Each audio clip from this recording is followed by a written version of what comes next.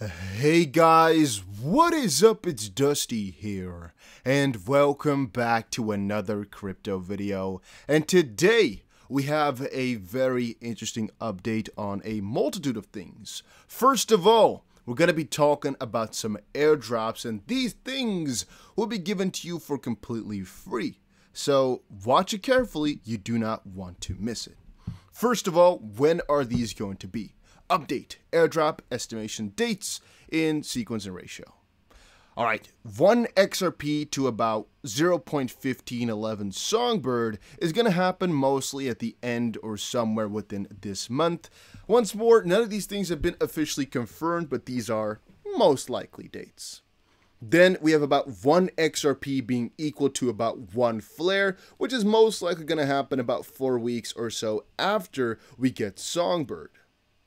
Then 1 flare is a to be determined ratio for SFLR, which is once more the Songbird flare in October, and 172 flare for 1 DFLR, which can sway up to YFLR later. Now, I'm actually a little bit confused about that because I thought that to get SFLR, it would basically be determined by the amount of Songbird you'd have, but apparently the Songbird flare is also determined by your flare, which once more I did not know.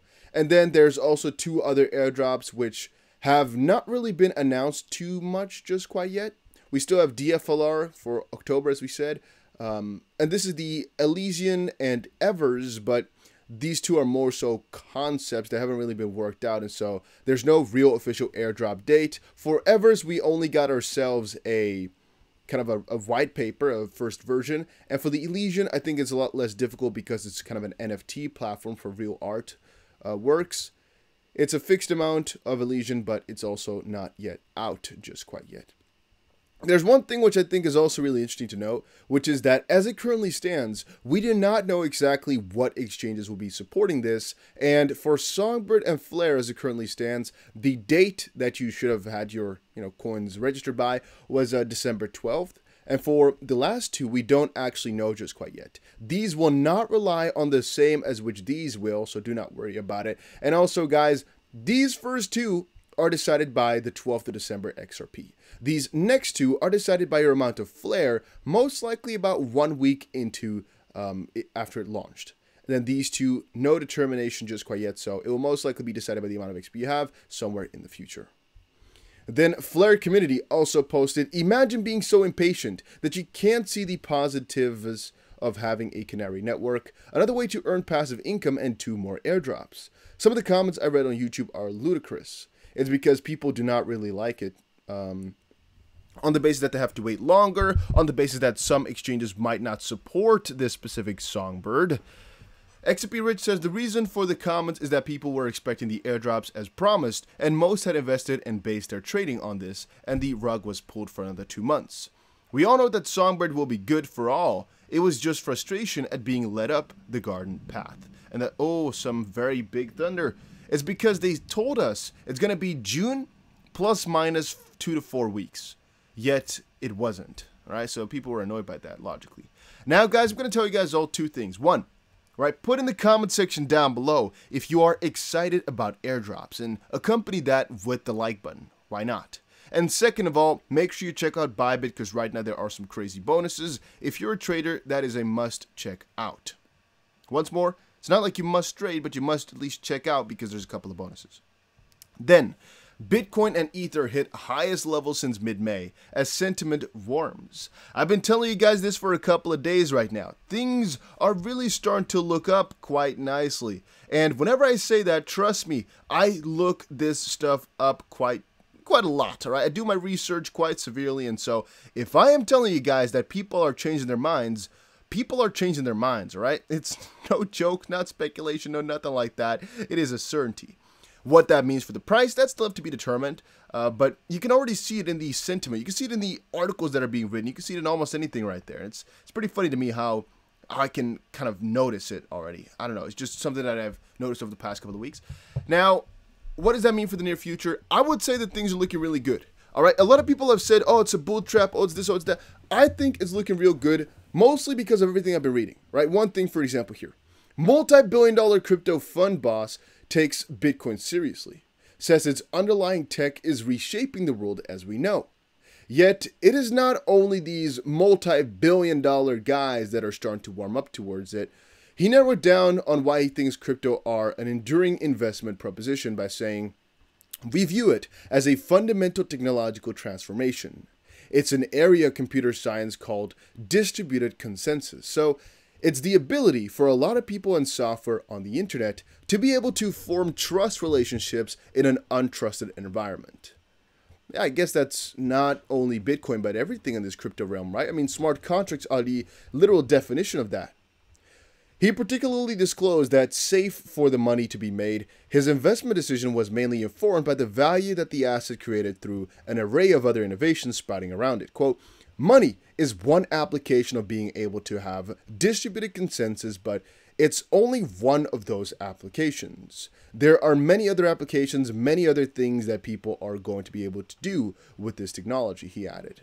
And guys, I am extremely excited about the near future. But as I've just said, it is not only the traditional financial people that are getting into it. No, there's also YouTube superstars. And this is actually just one of the many of big YouTubers, big celebrities, big influencers, I should say, that have really openly been adaptive towards it. And KSI, we did an episode about him a little bit earlier where we covered his big multi-million-dollar investment.